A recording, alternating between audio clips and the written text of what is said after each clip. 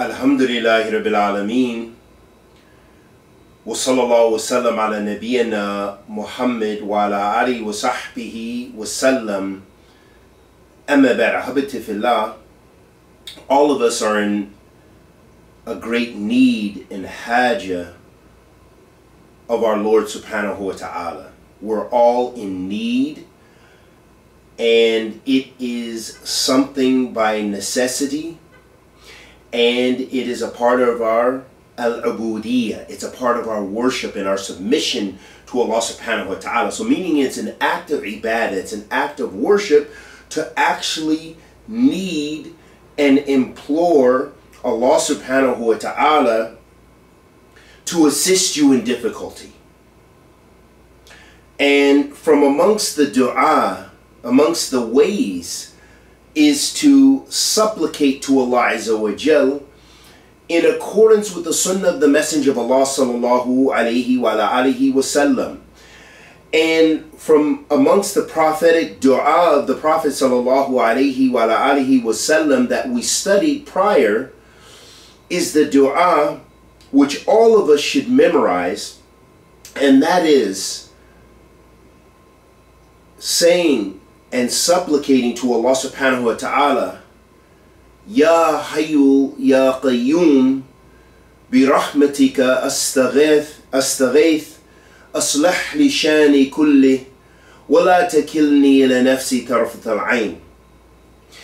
So in this supplication to Allah subhanahu wa ta'ala, the mu'min, the believer in Allah subhanahu wa ta'ala, is supplicating to Allah subhanahu wa ta'ala by His divine names and attributes. That He is Al-Hayy and He is Al-Qayyum. He's the ever-living. And He subhanahu wa ta'ala is in charge of all affairs. And He is not in need of anyone, but everything in creation needs Him subhanahu wa ta'ala. So we're supplicating to Allah subhanahu wa ta'ala, actualizing Tawheed al-Ibadah, and supplicating to Allah subhanahu wa ta'ala by His divine names and attributes, and recognizing and acknowledging His Lordship, His Rububiyyah. So Tawheed in all of its categories are manifested there in that dua. And so the supplicant is saying, Ya Hayyu Ya Qayyum bi rahmatika astaghith, by your mercy I seek refuge in you. Bi rahmatika astaghith aslah li shani kulli, rectify all of my affairs. وَلَا تَكِلْنِي إِلَى نَفْسِي طَرْفَةَ الْعَيْنِ, and do not leave me in charge of my own affairs, even for the blinking of an eye. So you see that this supplication to Allah subhanahu wa ta'ala has the supplicant, the servant of Allah subhanahu wa ta'ala, humbling his or herself to Allah, supplicating to Allah subhanahu wa ta'ala and actualizing Tawheed al-Ibadah, the worship of Allah Azza wa Jalla alone, supplicating by His divine names and attributes, and acknowledging His Lordship subhanahu wa ta'ala, and supplicating to Him by His divine names and attributes, as well as the mercy of Allah subhanahu wa ta'ala. And it would not be permissible to supplicate to anything other than, or anyone other than Allah subhanahu wa ta'ala. Anything or anyone other than Allah Azza wa Jal. So it shows us that mercy is from the divine characteristics of Allah subhanahu wa ta'ala. Bi rahmatin astaghith. By rahmatika astaghith, by your mercy I seek refuge. I seek refuge in your mercy. It would not be permissible if it was something that was created by Allah subhanahu wa ta'ala, but rather it is His mercy. It is one of His divine attributes that shows it that it's permissible. Not that it's just permissible, but His divine attributes and names are that which we can supplicate to Him subhanahu wa ta'ala by. Birahmatika astaghith aslah li shani kulli. Please, Ya Rabbi. So here the supplicant is leaving all of their affairs with Allah subhanahu wa ta'ala.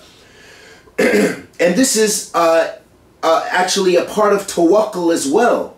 Because they're making i'timad ala Allah. They are leaving all of their affairs and relying solely upon Allah subhanahu wa ta'ala.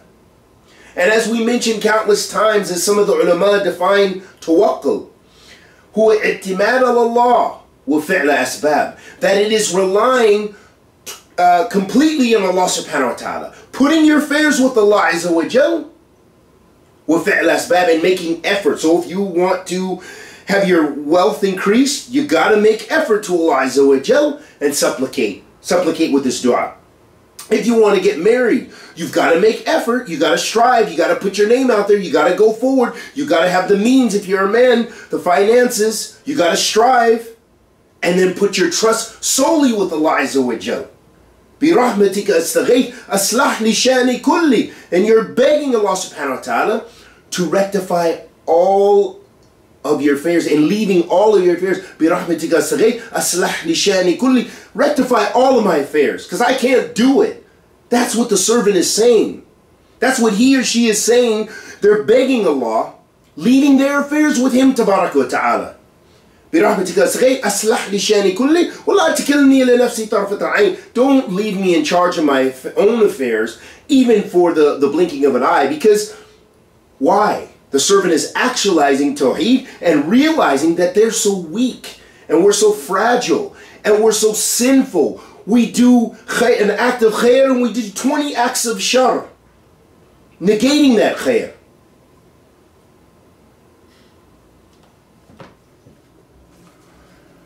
And because istighatha is a type of ibadah, it's a type of ibadah, we need to know what it means. What does it mean, istighatha?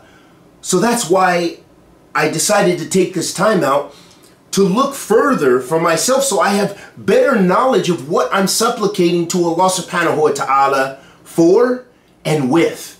What does it mean, this dua? Ya Hayyul Ya Qayyum, برحمتك أستغيث أصلح لي شأني كله ولا تكلني إلى نفسي طرفة العين. What does it mean, برحمتك أستغيث? So the scholars, they mention al-istighatha as a linguistic term. It comes from the word al-ghawth, which means to hope for assistance during a time of need.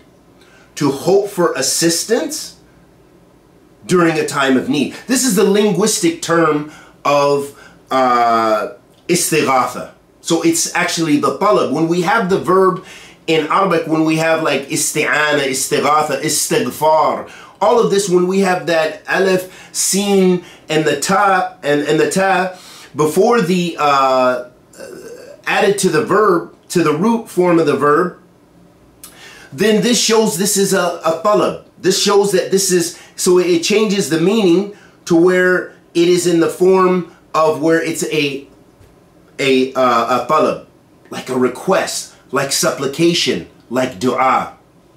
So, as a term which is very similar in the, as an istilah shar'i, as a sharia-based terminology, the meaning is very similar. Let's just look at two definitions. قال Shaykh al-Islam ibn Taymiyyah about this term istighatha. He says, al-istighatha طلب الغوث وهو لإزالة الشدة. So it's very similar to the linguistic meaning. So he says al-istighatha, it is to seek al-ghawth, to seek, basically to seek assistance. And it is seeking assistance by removing a difficulty. So, istighatha, for example, the person who is tested with their wealth, if they make istighatha to Allah subhanahu wa ta'ala as a form of ibadah, then they are begging and asking Him tabarak wa ta'ala to assist them and provide for them. So the supplicant is asking Allah subhanahu wa ta'ala, whether it's a he or she, to remove the difficulty they face with poverty and to provide for them. So this is al-izalat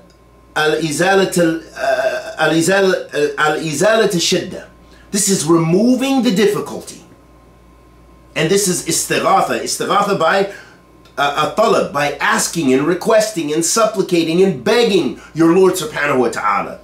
That does not mean, and that's why it's very important for us to understand, that when we talk about a lot of these terms that are terms of worship, like istighatha, isti'ana, and this is a big thing with a lot of the takfiris, isti'ana ala kuffar, relying on seeking assistance from the disbelievers, okay? And all of these other terms, these terms, they have a linguistic meaning and they have a Sharia-based meaning as a Sharia terminology.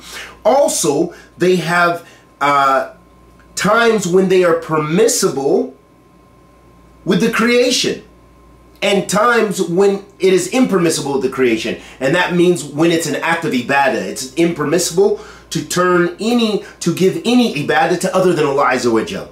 So, when it comes to istighatha, to seek from someone to help you remove a difficulty, you can do that. You can actually ask someone, can you please help me? I'm having great difficulty with my homework. I'm having great difficulty with getting a job. Can you assist me with some of your contacts? Can you help me fill out my resume or my CV? Can you help me by loaning me some money?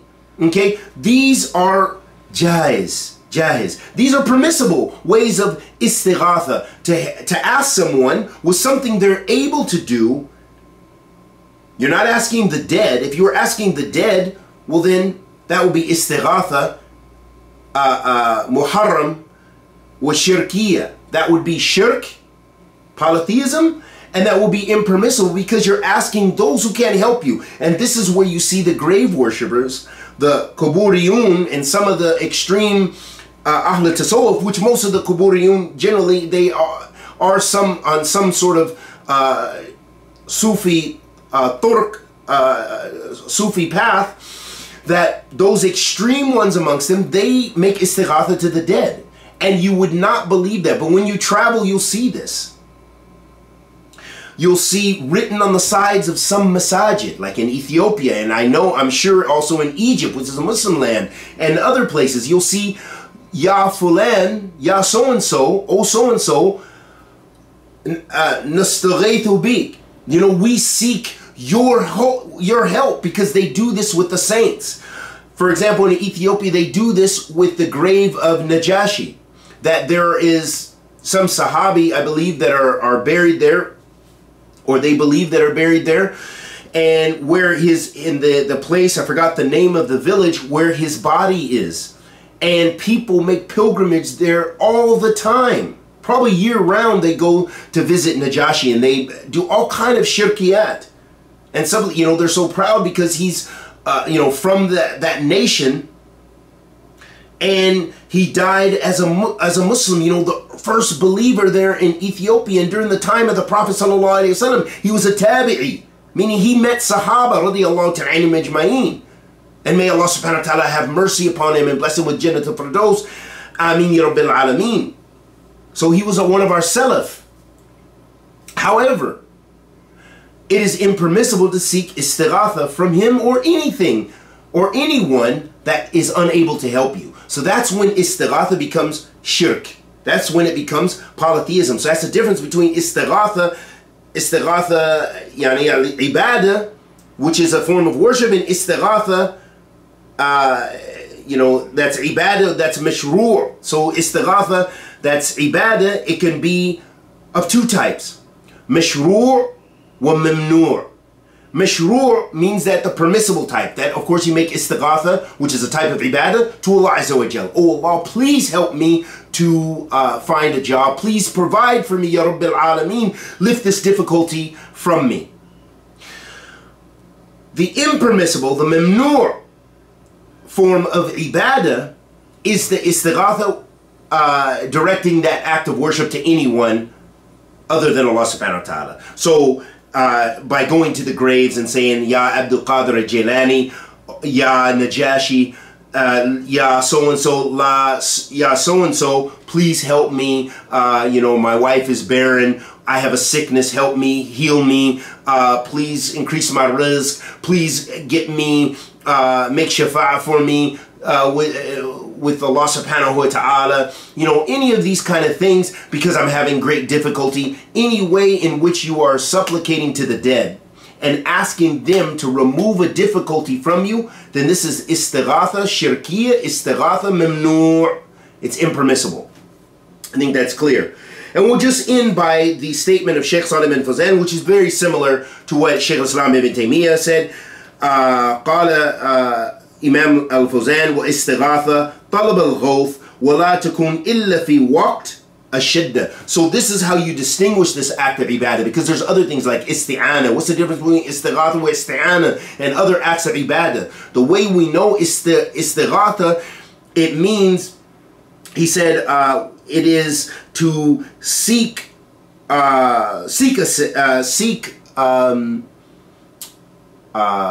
refuge and seek assistance in, and he said it's only during a time of difficulty. So when it's during a time of difficulty, this is considered istighatha. Okay, so that's going to distinguish it from other types of ibadah like isti'ana, and some of the other forms of worship. And we ask Allah the Almighty to accept our good and forgive our evil, and bless us with ilm nafi, rizqan tayyib, wa amalan mutaqabbalan. And may Allah accept all of our du'as and help the Muslims everywhere, bless the Muslims everywhere, forgive the Muslims everywhere, and guide the Muslims everywhere, and provide the Muslims for the Muslims everywhere. Wa sallallahu wa sallam ala nabiyyina Muhammad.